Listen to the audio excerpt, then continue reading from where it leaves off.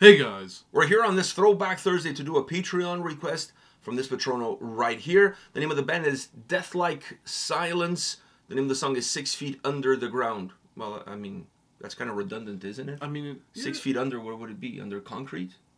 I mean, concrete is still the ground. Isn't it still the ground? Unless the building is made out of concrete. Unless the building is levitating. Yeah. I don't know. I feel like there's a little bit of redundancy here. Then... I don't know. I just feel like there's a little bit of doubling down on the same thing. Yeah. Anyhow, are you... by the way, I didn't check the band. I don't know anything about this. So, it is what it is, We're going into this blind. Yeah, like Stevie Wonder going into the mall. Or anywhere, for that matter. Anywhere. Him going into any... He's blind. Yeah, just even putting his shoes on. All right, anyhow. Okay. By the way, Shaq thinks he's not. Shaq thinks Stevie Wonder isn't blind. Yeah, because they used to live in the same building. Yeah. And one time Stevie Wonder walked into the elevator and Shaq was already there. And as Stevie Wonder pressed his floor, which by the way is kind of weird that he knew what floor to press. Well, because there's braille on the... Yeah, that is true. But he didn't finger the whole thing. Well, he just... probably doesn't need to. After maybe so just many out of times like repetition. Yeah, but when he pressed his floor, he said, "Hi, Shaq," or "Big Diesel," or something like that. Maybe he sensed him. Maybe it's the cologne. Because, you know, when you lose one sense, the other ones become a little bit more acute. Maybe it's that. Maybe he sensed him, man. Maybe he had some... I mean, if you're in the presence of Shaquille O'Neal, I feel like... There's an aura to it? There's an aura to it, yeah. There's not much of, like... Like a 7-foot aura? You can't really mistake him for anybody. Yeah, that is true. That is true. Maybe it has something to do with that. All right, guys, let's check out this video. Let's check out this song. You ready? Yeah. Let's do it.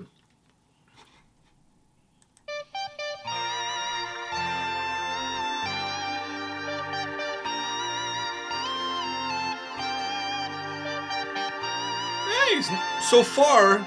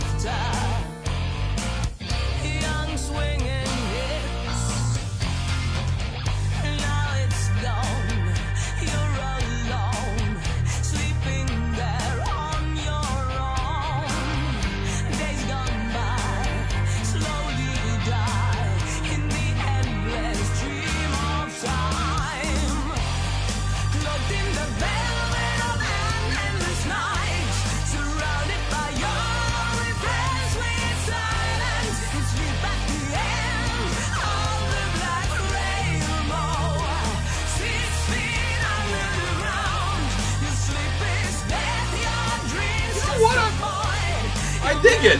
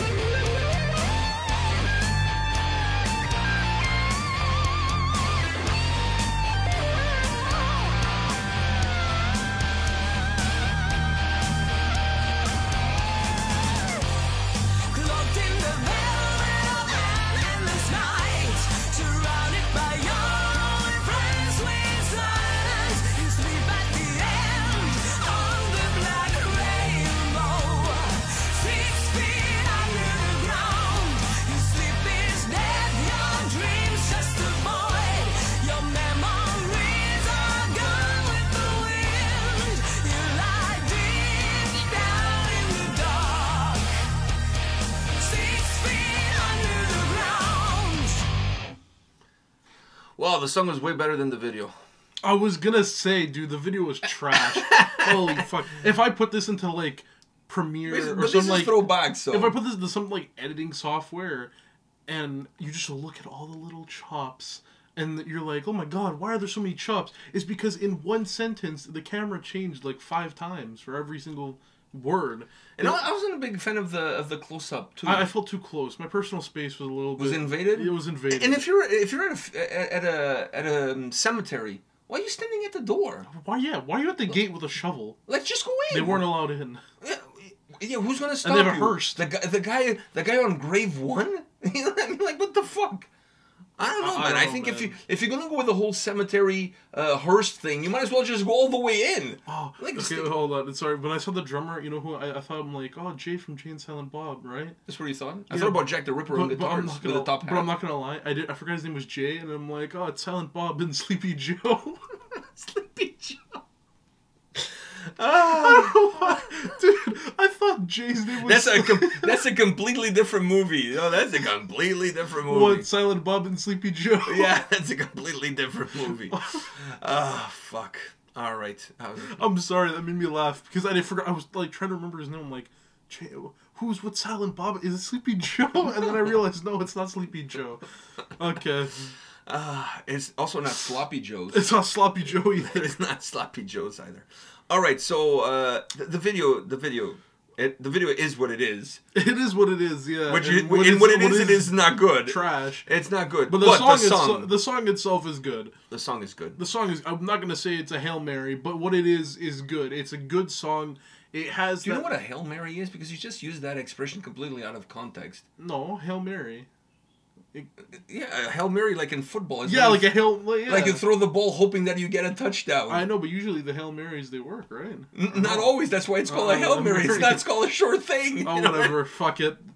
It's not called play number 1 in the playbook. Who cares? A Hail Mary means like, it's like 1 in a million. Let me throw a Hail Mary. You didn't have to say that. A lot of our viewers are from Europe. So their football is completely different. They don't even know what the expression means. They don't even know what it means. So, I mean, they could have taken it in the way that I was saying it, but you had to ruin it. A Hail Mary in football, in European football terms, a Hail Mary would be like when you send everybody up front, including the goalkeeper. Yeah, that's a Hail Mary. And you have a free kick and you just dunk the ball in the box, hoping that there's a deflection and a goal that ties the game or wins you the game. Okay, so we just gave that's kind of a Hail Mary. Their Hail Mary. Their Hail Mary. All right. Okay.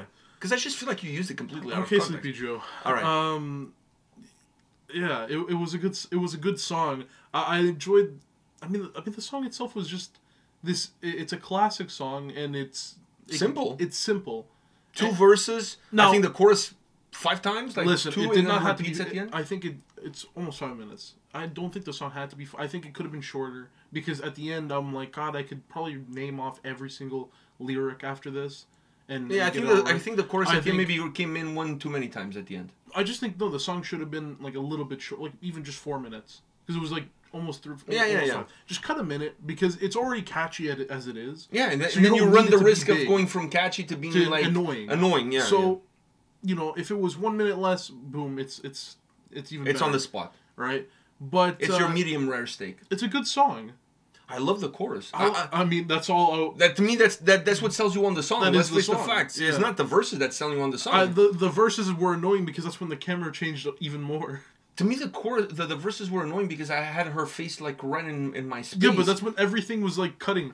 I noticed there was like. But the chorus is magnificent. One line in the verse, it had like 5 different camera changes, and one of them went to the live show. Then one of them was her looking away from the camera with the shovel, and then there was 3 of her face close up, but like in different positions, and you can tell it was chopped. I'm not gonna lie. I was trying to see if she had nose hairs. Really? Yeah, because that. I mean, we were that close. Yeah, it was like an upwards angle. Anyhow, the chorus is phenomenal. The chorus is really phenomenal. Phenomenal musically and vocally.